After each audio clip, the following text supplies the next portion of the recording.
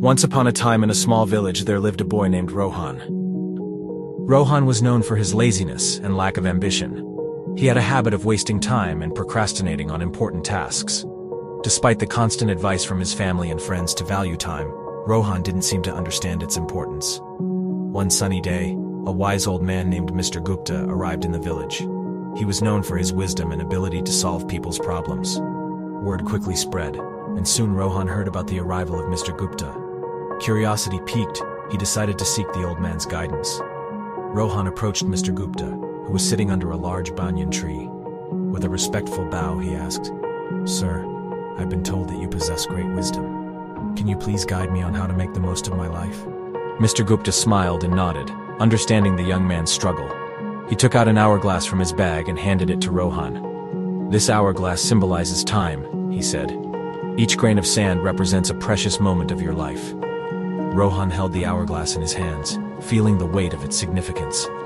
"Now," Mr. Gupta continued, "I want you to imagine that each grain of sand falling through this hourglass is a wasted opportunity. Every time you procrastinate or waste time, a grain slips away forever." Rohan, realizing the gravity of his actions, listened intently as Mr. Gupta continued. "Time is a precious gift, my boy. It waits for no one. Every second that passes is a second you cannot retrieve. If you keep squandering it, you will wake up one day filled with regret." Feeling a sense of urgency, Rohan asked, "But how can I change? How can I value time and make the most of it?" Mr. Gupta smiled warmly. "It begins with small steps," he said. "Start by setting goals and prioritize your tasks. Break them down into manageable parts and focus on completing them one by one. Learn to manage your time effectively. Remember, success comes to those who understand the value of time." Rohan took the old man's advice to heart and decided to change his ways. He began by organizing his daily routine, setting specific time frames for different activities. He eliminated distractions and focused solely on the task at hand. Gradually, Rohan noticed a positive shift in his life. Days turned into weeks, and weeks into months.